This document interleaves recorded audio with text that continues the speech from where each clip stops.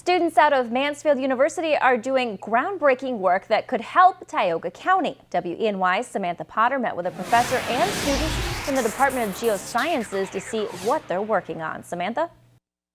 Renata, only 3 university geography departments throughout the United States are creating 3-dimensional topographic maps. And like you mentioned, Mansfield is one of them. We're often used to seeing maps look like this. But with new technology, we could be seeing more and more maps look like this, all with the use of a 3D printer. The more senses you're able to use, the more you're able to understand something.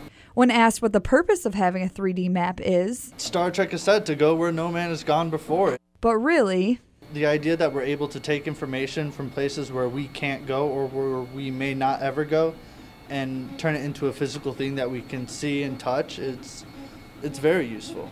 By altering a map taken from the Geographic Information System, the Mansfield Geography Department is able to create a map like this by simply hitting print.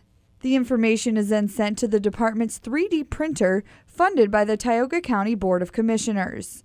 But it's not a short process. On average, it takes about 50 hours for one map to print. Gives people more of an idea of what they're really looking at in terms of a map, what they're looking at in terms of a landscape. And more than that, the 3D maps can be used to track water drainage.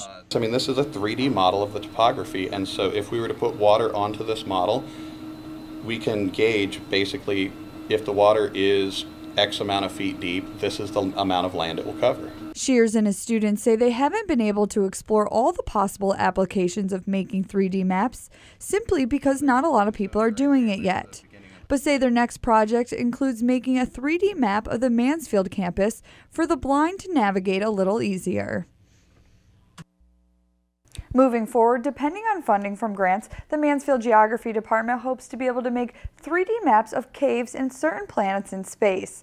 Reporting in the studio, Samantha Potter, WENY News.